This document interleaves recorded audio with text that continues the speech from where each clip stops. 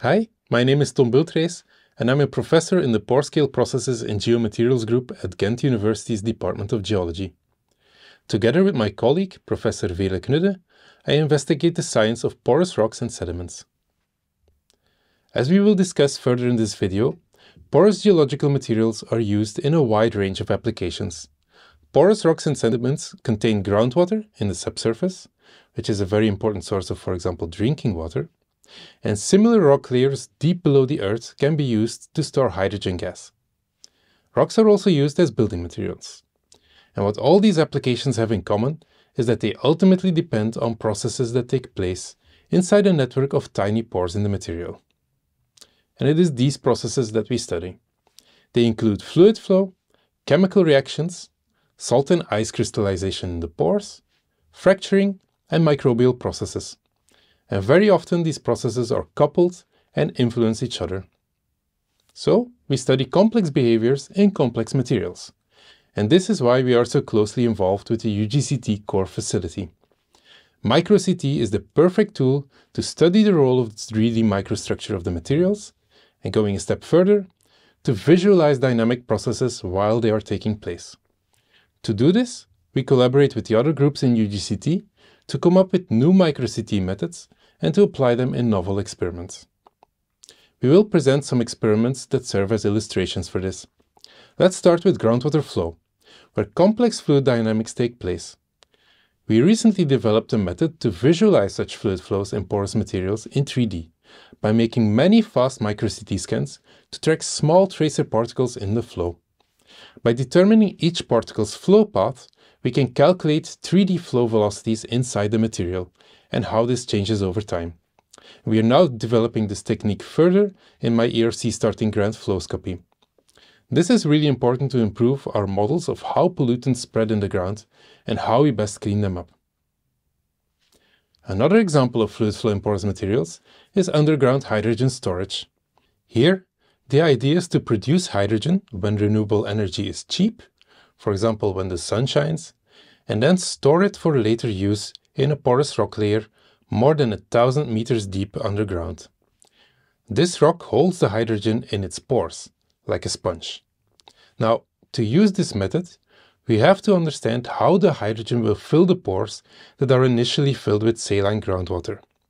To study such fluid movements, we use fast micro-CT imaging to make 3D movies, here of this fluid in red being pushed out by water.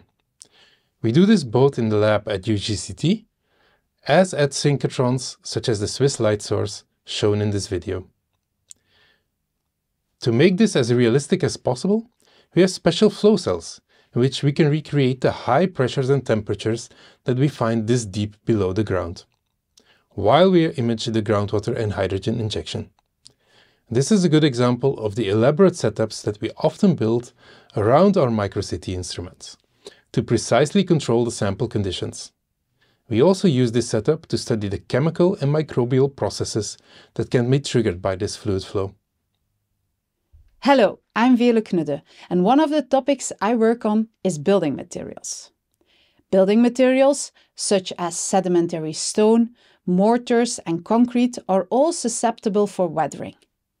Most of the times, weathering is a combination of physical, chemical and biological processes, and it has an important impact on our building infrastructure and cultural heritage.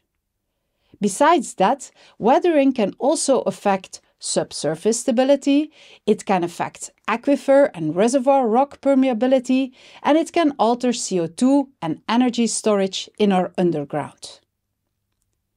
Weathering behavior of building materials is often evaluated using standard characterization techniques and accelerated weathering tests.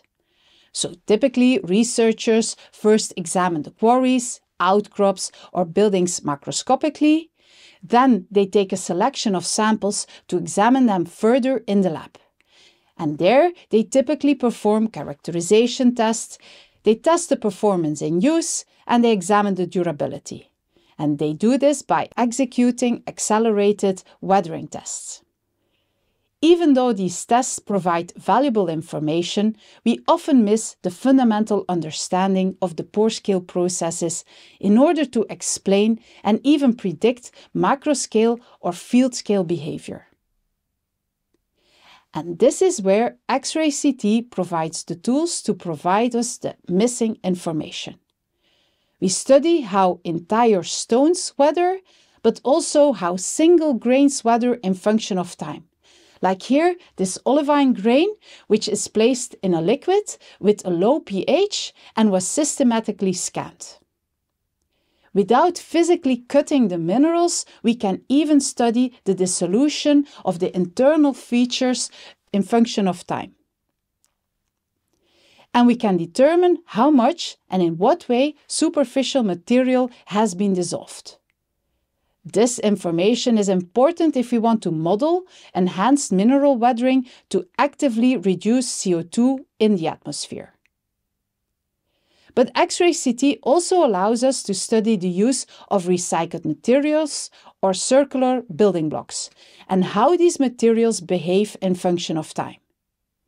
These are often very complex materials, as you can see here. We also study the 3D structural and chemical characterization of valuable raw materials. This is why we contribute to mineral processing, urban mining, and the recovery of valuable raw materials from industrial residues and landfill mining. To do so, we correlate data coming from different techniques such as X-ray CT, hyperspectral CT, X-ray fluorescence, and scanning electron microscopy information. And for example, we work on methods to identify different minerals in critical ores like illustrated here. To conclude, I want to highlight that micro-CT makes complex material behavior visible. Advanced lab-based micro-CT fills the gap in porous media studies, and at Ghent University we have the expertise in fast X-ray imaging, submicron imaging, and the determination of 3D chemical composition using lab-based CT systems.